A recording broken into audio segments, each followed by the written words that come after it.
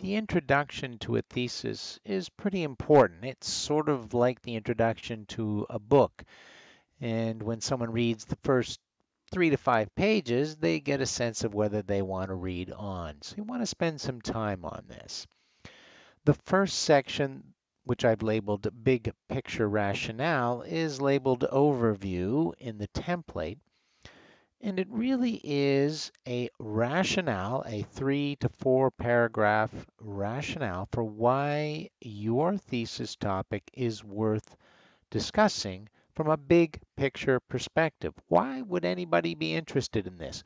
Why is it a significant problem that needs to be addressed? And you have to present this in a step-by-step logical way.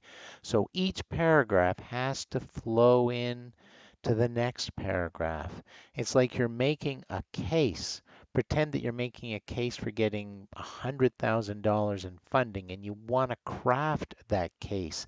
Lead the reader so that they really are convinced that this is a topic that is worth investigating. So it's just a small section, probably a page or a page and a half, but it's really important, that overview.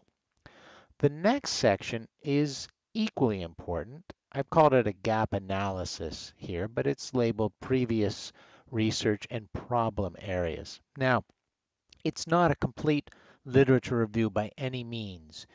In fact, what you're concentrating on here is what the research has shown in general, and that's a statement about, well, the research in this particular area has shown this, and then you're going to identify a problem area or gap.